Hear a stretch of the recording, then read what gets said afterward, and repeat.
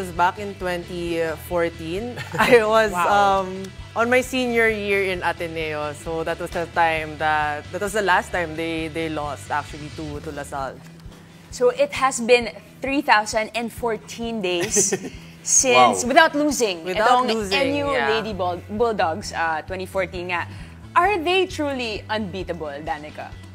Well, at the rate they're going, they're very much unbeatable. But if you put it to perspective, you know, basketball, the saying is bilog ang bola. It could be anyone's ball game. But at the rate the NU Lady Bulldogs are going, they just don't want to stop their winning tradition. They want to go all the way. And with that, they also want to make world history. Correct. They are now they're now dead set on the 112 straight wins because that's the world record for women's basketball, where UConn has the most number of wins, which is 112. So pag natalo nila yon, sila na yung may record in the world for most number of wins. That's a crazy feat. If without losing at all. So far, they are the exception to the rule na bilog ang bola. Yes, that's right.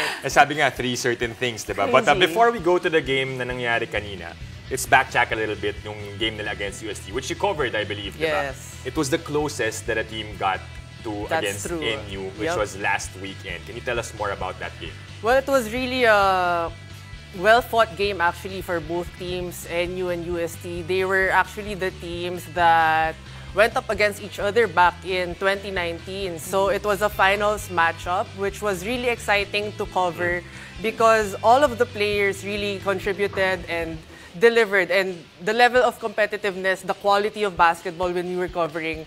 Yung partner ko si Jaime, kulo na lang, nakatayo na kami. Grabe, this game is so intense at 8 in the morning. If you could just imagine the intensity and the energy of the players. We were so pumped at 8 in the morning on a Sunday morning.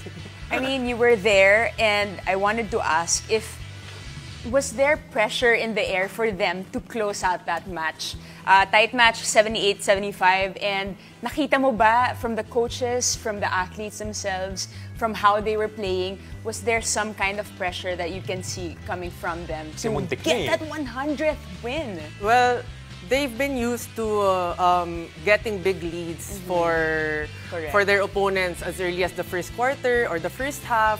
So this kind of rocked the boat a bit during the halftime. You could see the coaches of NU up on their feet, really trying to make adjustments just so they could stop the momentum of the UST Lady Tigresses. So talagang even the players were shocked because they're not used to a situation like that where in a team was up against NU na super dikit yung laban. So I think it really parang showed their character that they still had that killer instinct, that champions mentality na hindi kami papatalo. We're not gonna settle for just an ordinary win, but a win is still a win. They got it, and now they're on their 100th win. Right, and from that game, yung against UST na sobrang dikit, 3 points nga lang, all of a sudden they bounce back pa to, no? Sa point na to kasi may dumikit sa kanila. But today, tinambakan nila yung UP Fighting Maroons by 35 points, if my math is correct. 79-44. Kanina lang yan. So,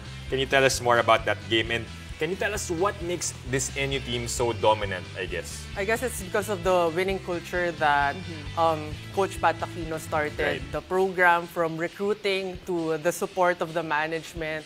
They're really a tight-knit team. It's really a collective effort. It's not just the players, not just the coaches, but you really have to give the recognition to these people behind the team who are supporting them all the way. So, if you could look at the stats kanina, everyone contributed Parang the scores were equally distributed, except for the super senior, Mika Cacho, who led the team with 15 points.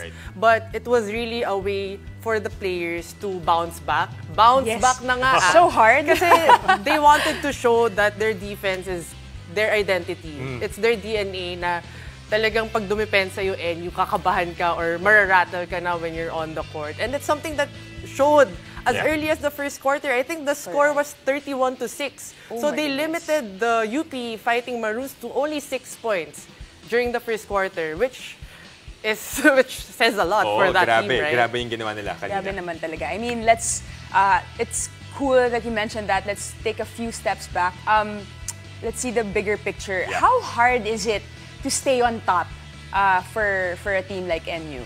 Well, I got the chance to talk to Camille Clarin actually during the weekend. And then she mentioned that it's difficult when you're on top because everyone is out to get you. And the pressure is on you since it's a streak that you don't want to be beaten. And everyone is just really, parang target natin, finally, you have to end the dynasty of the NU Lady Bulldogs. It's been too long and I think it has to be a certain team, di natin alam which season, pero yun talaga yung nagiging goal for each and every team in the UAAP. So I think the pressure is always on them, but they still manage to rise above the challenge and just maintain that winning culture within the team. Right, and while you're there at the top, diba, enjoy mo lang, 100 wins, diba? Tuloy-tuloy Celebrate, lang. Don't think about getting that next loss after a long time. Now, puntahan natin, syempre, first time i-cover yung women's basketball in live television. And in general, syempre, what is the feeling or what can the female athletes learn from, especially from NU Lady Bulldogs na pinapakita nila on live television na, hey, we can dominate too? Yeah, it gives a lot of recognition on the level of basketball for women. So parang there are a lot of up-and-coming players, promising players who finally get a platform for them to watch na I can be part of that arena someday or I could strive harder para lang mapunta ako sa situation na yun. Kasi it's televised already, so it gives them a lot of opportunities na finally nakikita ko na yung mga idol ko or at least I see something na I can look up to. Right. So even me and sila Bea and all of the other players who were part of the women's basketball, we're just so happy that these players finally get the chance to ball their hearts out on live television during the weekend. So I'm super happy